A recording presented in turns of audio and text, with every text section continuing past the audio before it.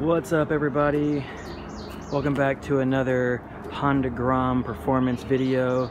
I'm Modest Cody, and I'm going to try to make this actually kind of quick because there's not really too much to talk about. As you read by the title, you know what I'm going to get into on this one. But you know, given my history of making these, I'll probably end up making another 10 or 12 minute video. But as the title suggests, today I'm going to be talking about the hard racing products that you can buy that have been custom made for the Honda Grom. So the first one is the engine support brace. Let me see if I can get a good shot without making the camera go nuts. So you can see it right there. Nice billet aluminum. It's black and it's super light because it's aluminum, so can't complain there. I do have the Taiga exhaust, so you can see that it did work with it just fine. And hopefully that's working. I'm not getting a good shot at the screen to see what I'm doing. But the bolt right there that is going into this bracket right here, you can see that. I had to reverse. The bolt's supposed to be on the inside, and then the nut's supposed to be on this side. And it's kind of weird because the threads are actually on this piece right here. So it's not the ideal setup, but I think with the nylock nut back there, it'll be just fine. I'll just check it every now and then. If it has a problem, I'll figure out another solution, but that's what I've done so far. Hopefully the focus is not going to keep doing this to me, but we'll see. So anyways, that went on there really quick. I probably did it in about 10-15 minutes. I had to remove the bottom header because I couldn't get my Allen wrench in there to tighten those down real snug, which is what obviously you want for a brace to minimize vibration. So getting on to what this actually is doing, it is, as you can see, it's holding the engine up.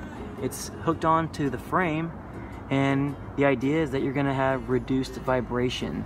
So this is noticeable. I think that it's really noticeable when the bike is parked. So not necessarily parked, I guess, but at a light or a stop sign, you're just kind of chilling and it's idling. And you guys that own these things, you know that when you do that, the front of the bike will start vibrating like crazy unless you have your hand on the front brake. So when you're holding that, the bike's real still and it's perfect. But when you use your foot and use the rear brake, the front forks vibrate like crazy, and then your mirrors are just vibrating like crazy. It's like, especially with these, it looks like wings. They'll like flap, and it's like almost like it wants to fly away. So, by the way, I've had some people ask, these are the Bike Master tubed shovel, I think is what it's called. They make them in a variety of different shapes, including like a nice streamlined rectangle that doesn't have these 2 points on it. And they're like pretty cheap. I think I paid 60 bucks for them shipped, so how can you go wrong there? They seem pretty high quality, and you know, the front looks pretty good too. So there you go. So anyways, it definitely is noticeable whenever you are sitting still at idle and you're waiting for a light to change or whatever. You lose probably about, I'd say 50% of that vibration that you're getting. So now I can actually see out of my mirrors while I'm parked instead of having to put my hand on the front brake to stabilize the front forks. So also, the other thing that you're hoping that it'll minimize is driving vibration. But I don't think there's a huge change there. I feel like the bike actually feels pretty good when I'm driving around, when it's actually running. I feel like that's kind of hard to say, considering I have the big bore kit on there, the 183.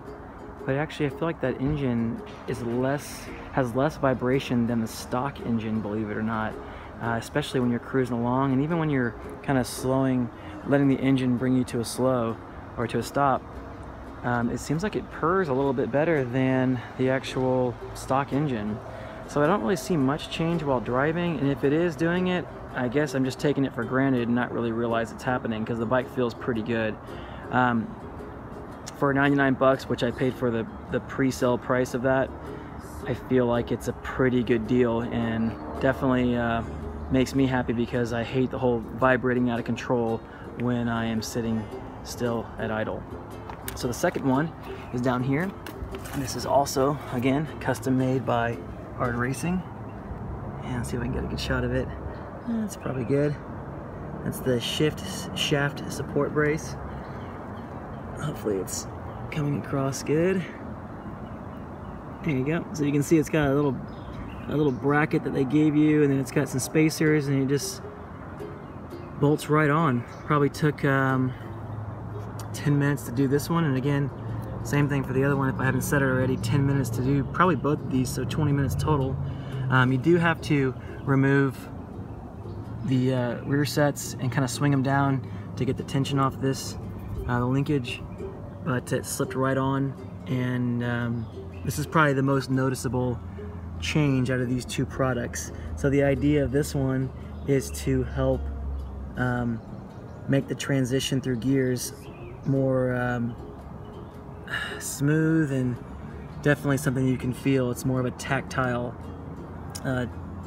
click instead of like, did I actually go into the right gear? Am I still in the previous gear? They say that the other thing is that it's supposed to minimize the false neutrals, which if you own this bike, you know that switching from first to second, a lot of times you'll kind of stay in neutral. You'll feel it click into second gear, but then as you give it gas, it'll rev out of control because it fell back into neutral. It's pretty annoying, and I would say that this doesn't entirely it's not an entire remedy to that, excuse me, but definitely helps a little bit. I'd say it's probably about 30% better. Just a rough estimate. So in the end, with these two, I'd say that I would go with the shift shaft support first, and then if you want to spend the extra, go ahead and go with the engine brace. I think the shift shaft was around 60 bucks shipped. I'm not exactly sure. Take a look at their website. Oh, and by the way, I'm not getting paid to do this. I didn't get these products for free. I paid normal price like anyone else would for them. I just think they're good products, and I like hard racing. So they're both pretty light because they're aluminum, so you're not adding too much weight. And then the other benefit to doing this, I think, if you kind of take a step back and look at the long run, is that you're reducing wear on you know, the engine and the transmission. So if the engine's vibrating less, there's like microscopic wear that's being reduced there, so that'll help with longevity and health. And then with the transmission, if you're not pulling down that shift shaft at a weird angle and you have something supporting it right there in the middle, because it is kind of a flawed design at some point, it might cause damage to that little shaft, or you know, the transmission itself up inside. So you're going to help with basically the health and the longevity of the engine and transmission. So in the end, are these really performance modifications?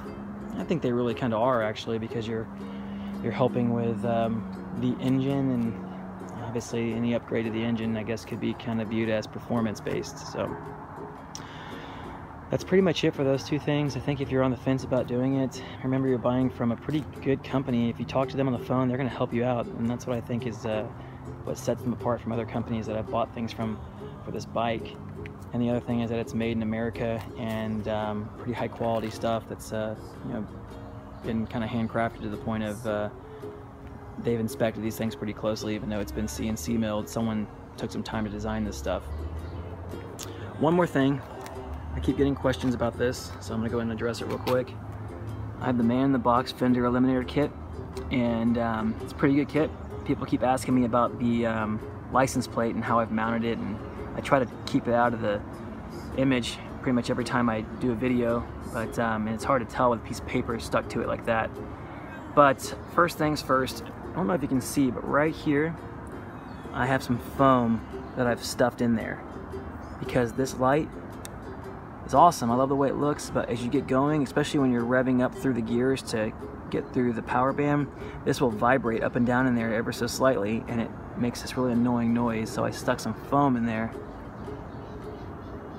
to kind of remedy that. I'm not getting a good focus here, but it is in there if you can't see it, and it helped tremendously. It completely negated that noise, and I think it's also going to help with the longevity of this light so it doesn't get rattled to death.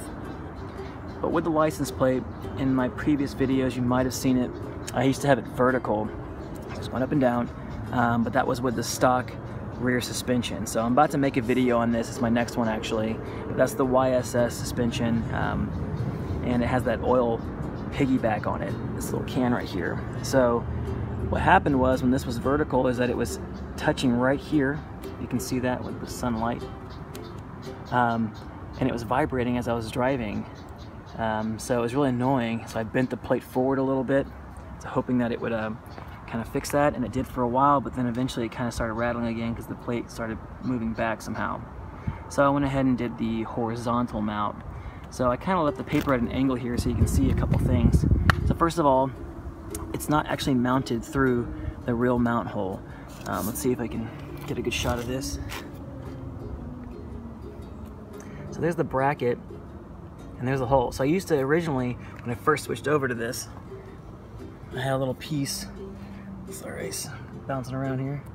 I had a little piece going from here to here, a little $3 bracket I bought from Lowe's, but it kind of vibrated again.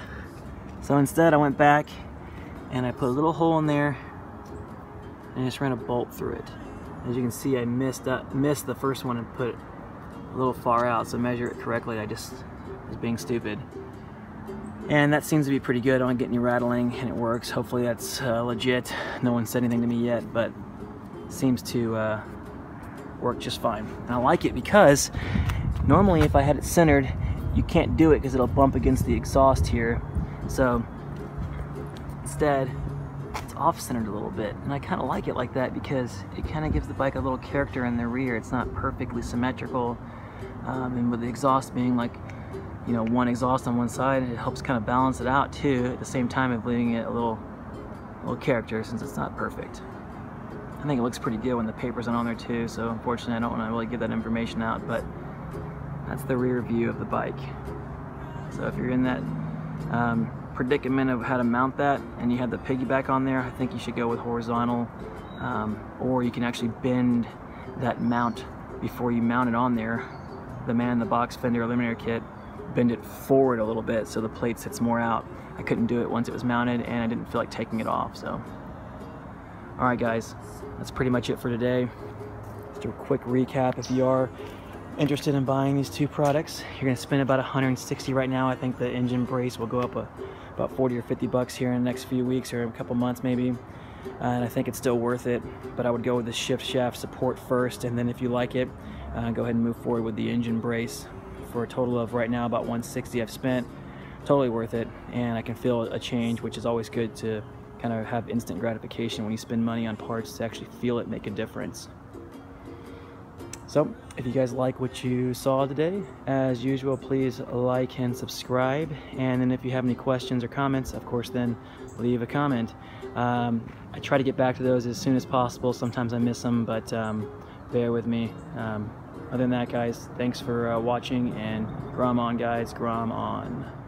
Actually, I forgot one thing. I was going to turn the bike on so you could see the mirrors vibrating less. Now, a lot of you guys don't have these mirrors, obviously like I do, so just kind of take this as a grain of salt, but you can see the vibration of them, and maybe it'll help you give an idea of if it'll help reduce your vibration as well.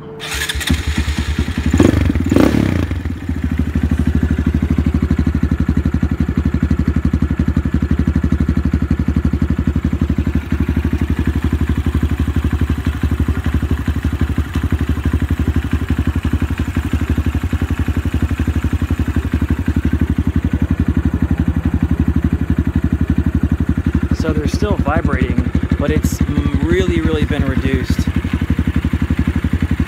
I mean, usually before I did this, these were moving so much that you couldn't see an image in the mirror when you're sitting on it looking back behind you.